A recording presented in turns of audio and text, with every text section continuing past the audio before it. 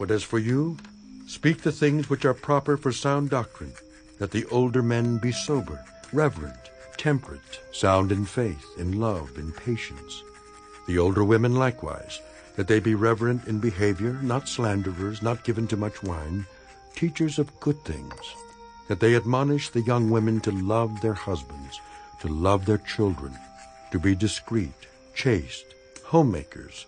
good, obedient to their own husbands, that the word of God may not be blasphemed. Likewise, exhort the young men to be sober-minded, in all things showing yourself to be a pattern of good works, in doctrine showing integrity, reverence, incorruptibility, sound speech that cannot be condemned, that one who is an opponent may be ashamed, having nothing evil to say of you. Exhort bondservants to be obedient to their own masters, to be well-pleasing in all things, not answering back, not pilfering, but showing all good fidelity, that they may adorn the doctrine of God our Savior in all things.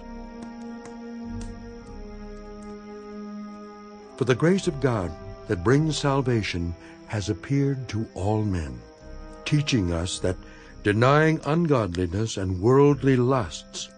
we should live soberly, righteously, and godly in the present age, looking for the blessed hope and glorious appearing of our great God and Savior Jesus Christ, who gave himself for us, that he might redeem us from every lawless deed and purify for himself his own special people, zealous for good works.